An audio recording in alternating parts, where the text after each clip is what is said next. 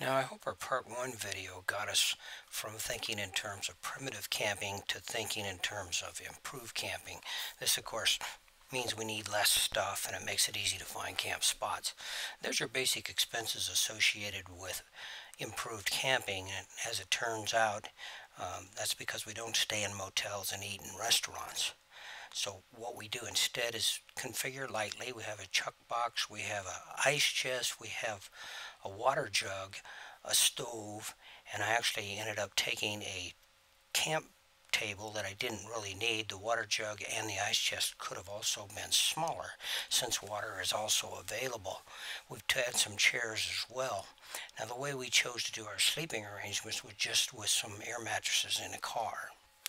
Of course, the big advantages to doing these vacations, well, number one, they're cheap. They're also great family experiences, and they give us the ability to spend our time outside instead of in a motel room. They put us in the right place at the right time. So now our goal on this trip was to be here at just the right moment in time. And in order to do that, we thought we'd start out in just out of Mexican Hat, at probably the prettiest place I know to watch a sunrise. As it turns out, these kids from Israel were also there, and we ended up watching the moon and Venus. This is a spectacular place to look out over the San Juan goosenecks over into Monument Valley. Now, the second day, we just almost on a whim, we decided to go up to Flaming Gorge, and of course there's some beautiful stuff up that direction, including of course this bridge, the dam, and we ended up camping up there for one night as well. Now, from looking at a map, I decided that the best place to see this eclipse would be up out of Casper, Wyoming. Well, at least that would be the easiest place to find a good spot. This is a spot just south of Casper, and of course they didn't have any camping spots. But we did end up staying right here the night before the eclipse. Now, the next morning, we of course got to watch the eclipse, and then we decided to book it right on up to the Devil's Tower that same day. The trick here is that we got there early, so we didn't have any trouble finding a camping spot, and that is your camping tip.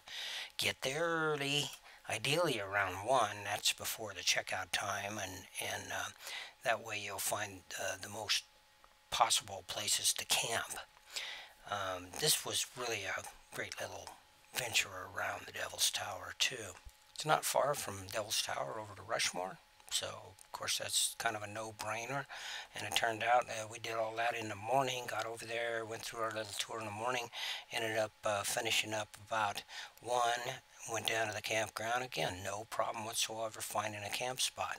Now, the next day, we needed to book on down toward Colorado, but first we thought we'd go over to Wall Drug. It's a pretty interesting spot, and then from there you get to the Badlands of South Dakota.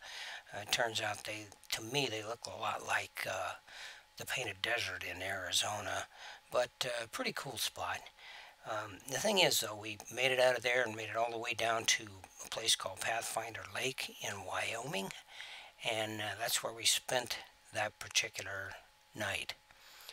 From there, we were really heading toward Paonia, Colorado, to see Gretchen's brother, and you know, there's a whole lot more to that story that I'll probably tell you in some other videos. Go camping.